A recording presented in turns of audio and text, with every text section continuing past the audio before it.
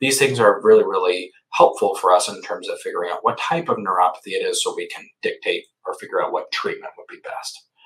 So when we talk about treatment for neuropathy, I think the most important thing is optimizing the underlying disease.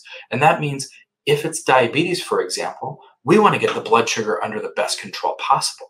Why? Because the more sugar that's around, the more damage that's going to occur to the myelin, the more damage and vascular damage that's going to occur to those little blood vessels that are supplying the nerves. That's really important.